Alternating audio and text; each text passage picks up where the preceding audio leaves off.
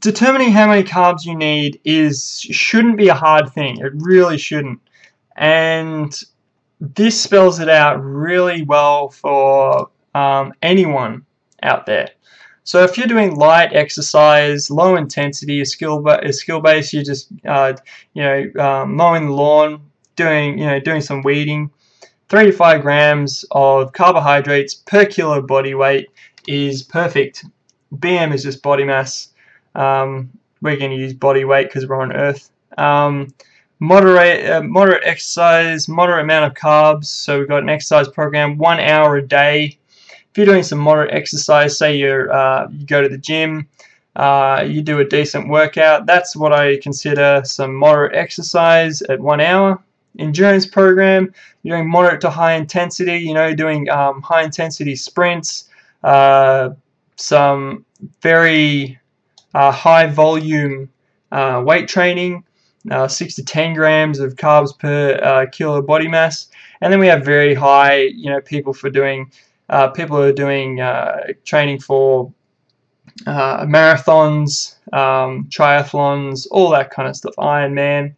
8 to 12 grams of carbs per kilo body mass. It's funny because people try to say, they try to make all of this carbohydrates and everything so complicated, and it's really not. You can have a look at the situational carbohydrate targets and all that kind of stuff in your own time, but it's funny how people make this so complicated. It's like, should I eat 80-10-10? Should I eat 60-20-20? Should I eat 70-15-15?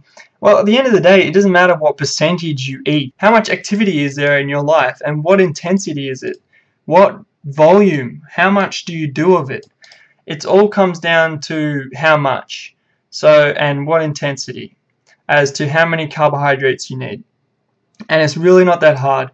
It varies from 3 grams to 12 grams. Now, 3 grams, as I said, that's weed in the garden, and then we have very high, which is marathons, training for marathons, every day, 4 to 5 hours, kind of, and Lance Armstrong kind of stuff, not doing the drugs. I mean, like, the training and all that. I just want to point out they don't actually have a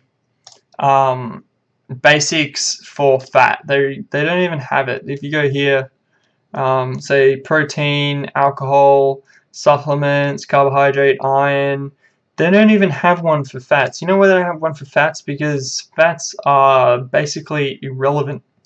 Carbohydrates stored are inadequate to meet the fuel needs of an athlete training program.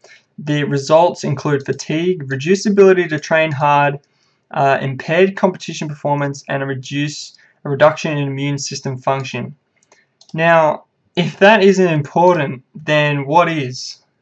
So carbohydrates, key fuel source for exercise, especially during prolonged continuous or high intensity exercise. If you do high intensity exercise or prolonged moderate exercise like marathons and all that kind of stuff, carbs are going to be your food to go to.